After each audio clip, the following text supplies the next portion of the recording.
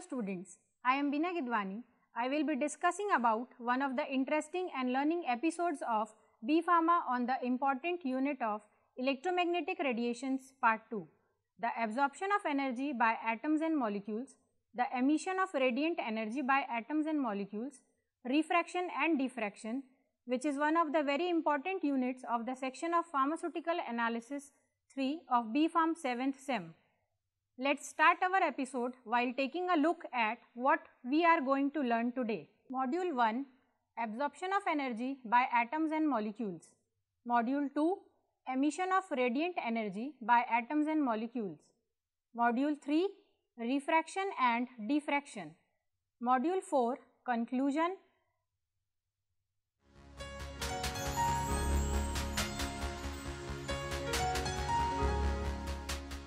Let's start the first module with introduction about absorption of energy. Absorption is the process by which radiant energy is absorbed and converted into other forms of energy. Absorption occurs when energy of the same frequency as the resonant frequency of an atom or molecule is absorbed, producing an excited state. If instead of re-radiating a photon of the same wavelength, the energy is transformed into heat motion and is re-radiated at a longer wavelength, absorption occurs. Dear students, let us now study the process of absorption in detail. Suppose that electromagnetic radiation of a given frequency strikes a hydrogen atom and that the frequency is such that the energy of the radiation equals the difference in the energy of the ground and first excited levels of the atom. Then an electron in the ground level may be raised to the first excited level. This process is called absorption. Because the atom has a unique set of energy levels, each will absorb radiation over a particular set of wavelengths. The pattern of wavelengths absorbed is called the absorption spectrum of the atom or molecule. The radiation has vanished, been absorbed, but the total energy of the radiation and the atom energy is conserved. The atom now has more energy than it did. An absorption band is a range of wavelengths or frequencies in the electromagnetic spectrum within which radiant energy is absorbed by substance such as water, carbon dioxide, oxygen, ozone and nitrous oxide. Figure 1 shows the absorption stages from ground state to excited state. In absorption, energy is taken in from specific wavelengths. The absorption spectrum shows all wavelengths except those absorbed.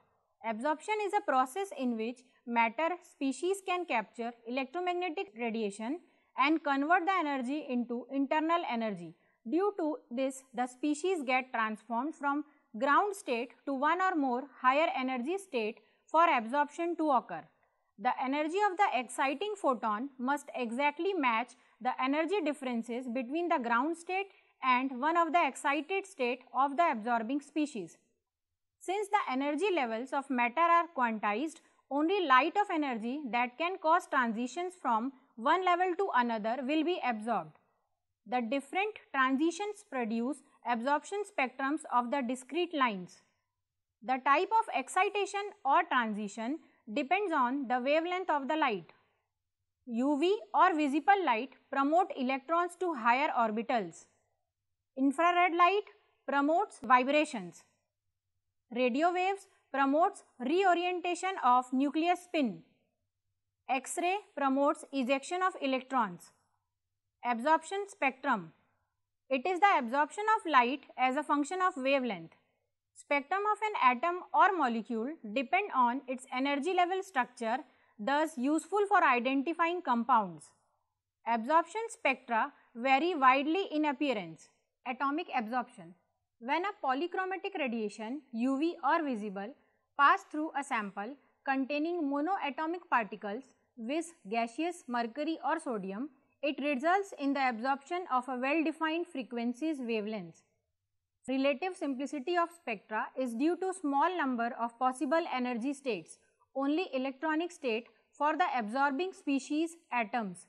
For example, sodium vapors exhibit two sharp absorption peaks, 589 and 589.6 nanometer, due to excitation of 3s electron to 2,3p orbital.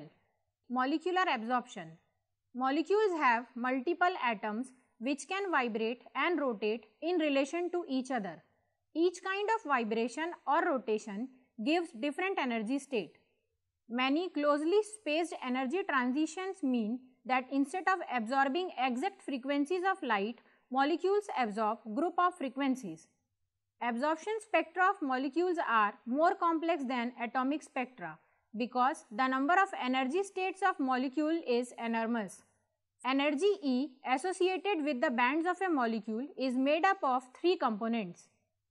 E is equal to E electronic plus E vibrational plus E rotational. E electronic is the energy associated with bonding electrons. E vibrational is the energy associated with interatomic vibrations in molecule. E rotational is the energy associated with various rotational motions within a molecule.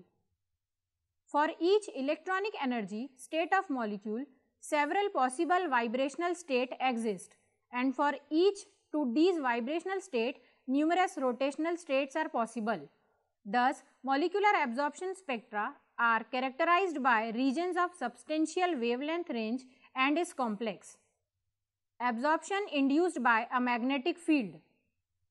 When a molecule is placed in a strong magnetic field, additional quantized energy levels are observed due to the magnetic properties of their particles. Differences in the energy between the induced state are small and transitions between the states are brought about only by absorption of long wavelength radiation with nuclei.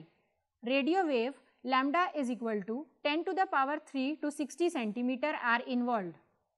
For electron, microwaves lambda is equal to 3 centimeter are involved. Methods of absorption. Quantitative absorption methods require two intensity measurement. Before a radiation beam passed through the sample P0 and other after P.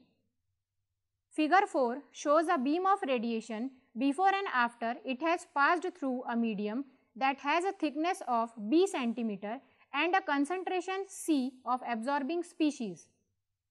Due interaction between the photon and absorbing species, the intensity of the beam is attenuated from P0 to P. Transmittance T of the medium is the fraction of the incident radiation transmitted by the medium. T is equal to P divided by P0. Absorbance A of a medium is defined as A is equal to minus log of base 10, T is equal to log of P0 by P. Absorbance of a medium increases as attenuation of the beam becomes greater. We will now proceed toward another module dealing with emission of energy by atoms and molecules.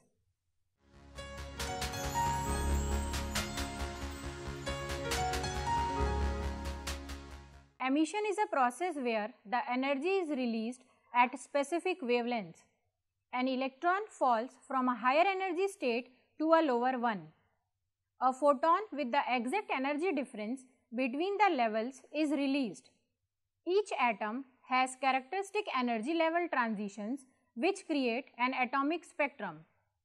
Emission spectrum only shows wavelengths emitted. Radiation is emitted when excited species, atoms, ions or molecules relax to lower energy levels by giving up their excess energy as photons. Figure 5 and 6. Emission spectra. A plot of intensity of emitted radiation as a function of wavelength. There are three types of emission spectra. Line emission spectra. It is produced when the radiating species are individual atomic particles that are well separated in a gas phase. If the atom is being given energy by some means such as radiation or collision with other particles, it emits electromagnetic radiation at wavelengths governed by the difference in these energy levels. This kind of radiation is called line emission because when the individual wavelengths are measured with an instrument called a spectrograph, the results shows up as lines on a photographic plate. Band emission spectra. These are encountered in sources when gaseous radicals or small molecules are present. Continuous emission spectra are encountered when large molecules are present in the source. When the density of atoms in a given area is sufficiently high, the radiation that ultimately leaves the area is smeared into a continuous distribution of wavelengths made up of the many separate wavelengths that the individual atoms emit. This is called continuous emission. The radiation we receive from the sun is continuous radiation. Students, after studying Module 1 and 2, you might have clear idea about absorption and emission of energy by atoms and molecules.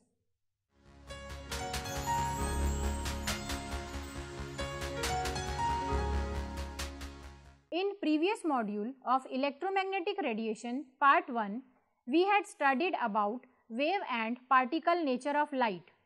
The wave nature of light leads to two very important properties: refraction, where the direction of light propagation is altered at the boundary between media of different densities, and diffraction, which has among its consequences that light can bend around corners.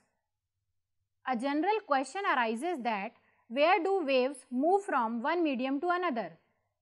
Sound from cold air to warm air, light from space to air, light from air to water. When water passes from deep water to shallow water, the wavelength shortens. When wave moves from one medium to another, two things happen. The wave velocity changes, the wave direction changes. Oblique waves bend towards the normal when entering slower medium and bends away from the normal when entering faster medium. Refraction. Refraction is the bending of a wave when it enters a medium where its speed is different. The refraction of light when it passes from a fast medium to a slow medium bends the light ray towards the normal to the boundary between the two media. The amount of bending depends on the indices of refraction of the two media and is described quantitatively by Snell's law. Refraction is the change in direction of waves that occurs when waves travel from one medium to another. Refraction is always accompanied by wavelength and speed change. Diffraction is the bending of waves around obstacles and openings. Law of refraction, Snell's law. When light travels between two media, it changes direction as it passes into the second medium. The slower the speed in the second medium, the smaller the angle of refraction. N1 sine angle 1 is equal to N2 sine angle 2, where N1 is refractive index for medium 1 and N2 is refractive index for medium 2. The Snell's law gives the relation between the angle of incidence theta 1, the angle of refraction theta 2, the refraction index of the glass slab N2 and the surrounding medium N1. N1 sin theta 1 is equal to N2 sin theta 2. Usually, the index of refraction is given relative to the surrounding medium and we get the expression sin alpha by sin beta is equal to n, where alpha is the angle of incidence and beta is the angle of refraction. Many materials have a well characteristic refractive index, but these indices depend strongly upon the wavelength of light. Therefore, any numeric value for the index is meaningless unless the associated wavelength is specified. Table shows the refractive index of some materials. Dear students, now we will study about diffraction. Waves spread as they travel. When waves encounter an obstacle, they bend around it and pass into the region beyond. The requirement for the diffraction is that the size of the opening in the barrier is approximately the wavelength of the wave being diffracted. In simple words, diffraction is bending of waves around obstacles. Diffraction is the bending of waves as they pass by some objects or through an aperture. The phenomenon of diffraction can be understood using Huygens principle, which states that every unobstructed point on a wavefront will act as source of secondary spherical waves. The new wavefront is the surface tangent to all the secondary spherical waves. According to Huygens principle, light waves incident on two slits will spread out and exhibit an interference pattern in the region beyond. Figure 8.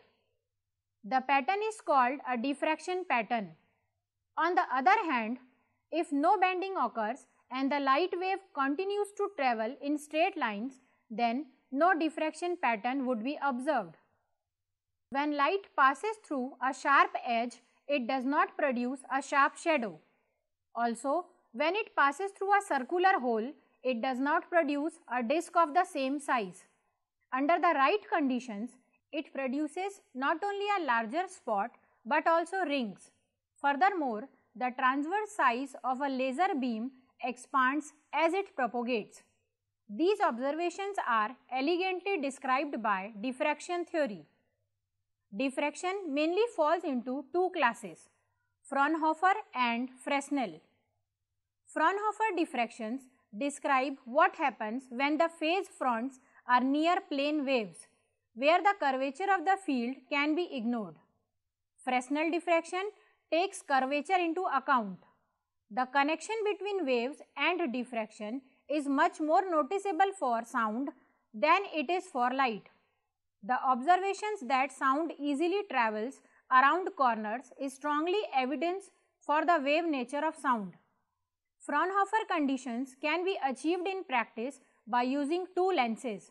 The first lens ensures that the wavefronts arriving at the aperture will be plane with parallel rays, and the second lens brings beam of diffracted lights together to form an interference pattern on the screen. In Fraunhofer diffraction, all the light rays that emerge from the slit are approximately parallel to each other. For a diffraction pattern to appear on the screen, a convex lens is placed between the slit and screen to provide convergence of the light rays. According to the wave theory, the fringes are formed by the diffraction or bending of light waves around the edges of object and the subsequent interference of the diffracted waves. Single slit diffraction. Let a source of monochromatic light be incident on a slit of finite width A. In diffraction of Fraunhofer type, all rays passing through the slit are approximately parallel. In addition, each portion of the slit will act as source of light waves according to the Huygens principle. For simplicity, we divide the slit into two halves. At the first minimum, each ray from the upper half will be exactly 180 out of phase with a corresponding ray from the lower half. The condition for minima of a single slit diffraction becomes the double slit interference when the width of single slit A is replaced by the separation between the two slits D. The reason is that in the double slit case, the slits are taken to be so small that each one is considered as the single light source, and the interference of waves originating within the same slit can be neglected. On the other hand, the minimum condition for the single slit diffraction is obtained precisely by taking into consideration the interference of waves that originate within the same slit. The simplest case of Fraunhofer diffraction is that for a long narrow slit in an opaque screen. The interference pattern consists of a set of light and dark parallel fringes. A plot of the intensity of the light against position on the screen is shown in figure 12. The angle between the central peak and the first minimum m is equal to 1 is given by sin theta is equal to lambda a. So, the widest diffraction patterns are produced by the narrowest slits. If the slit is only one wavelength wide, the angular position of the first minimum would be 90 degree, giving an angular separation of 180 degree between the zero intensity positions. So, the diffracted light spreads out in all directions. On the other hand, if the slit is wide, the angle of the first minimum is small and diffraction effects may be hard to see. The principal maximum is roughly twice the width of the secondary maxima. The intensities of the secondary maxima are very much less than the intensity of the principal maxima. Diffraction by a circular aperture.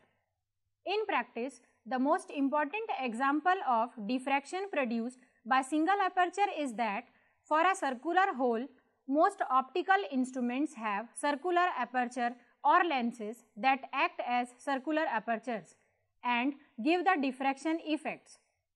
For Fraunhofer diffraction at a circular hole, the plot of intensity against position on the screen, figure 13, is similar in its general shape to that for a single rectangular slit. However, it differs from the single slit patterns in the following ways. The diffraction pattern is a circular path of light called the airy disk surrounded by rings of light.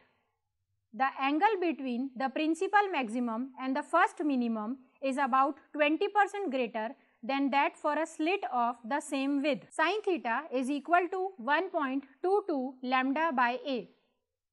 The spacings between adjacent minima are not uniform as those for the slit.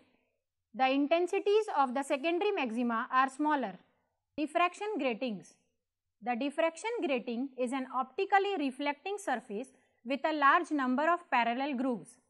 The diffraction grating disperses the radiation and a second mirror focuses the radiation onto a planar surface containing an exit slit. Interference is the combination of two or more waves to form a composite wave based on the superposition principle, figure 14. A diffraction grating is a series of a large number n of slits with a very small spacing d between them. If a source emits light that consists of various different wavelengths, a diffraction grating provides an extremely simple method for determining what these wavelengths are. The sharpening of the fringes is exploited in the diffraction grating, a device which consists of a very large number of narrow, uniformly spaced parallel slits, typically 1200 slits per millimeter. There are two kinds of grating. A transmission grating is made by cutting grooves in a material such as glass. The grooves are effectively opaque strips and the unruled portions are the slits. A reflection grating works by reflecting light from many parallel mirror-like strips. Since the fringe spacing depends on wavelength and because the bright fringes are very sharply defined, the diffraction grating can be used in a spectroscope or spectrograph to spread a beam of light into components with different frequencies. The grating is far superior to the prism because it can be made to give a much greater angular separation of the spectrum. If the slit separation is very small, say 10 to the power minus 6 meter, and if there are many slits, say 10 to the power 6, then a line spectrum will have a very sharp, clearly separated interference maxima. Here we came to an end of this unit, which deals with the study of electromagnetic radiations.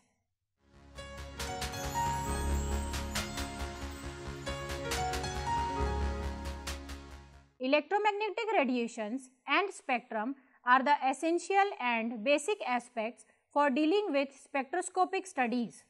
In this module, we had studied in detail about the absorption and emission of energy by atoms and molecules. The basic difference between refraction and diffraction is explained with diagram. Diffraction is related to interferences and intensity. Students, through this module, we have learned about the types and methods of absorption, emission, refraction and diffraction.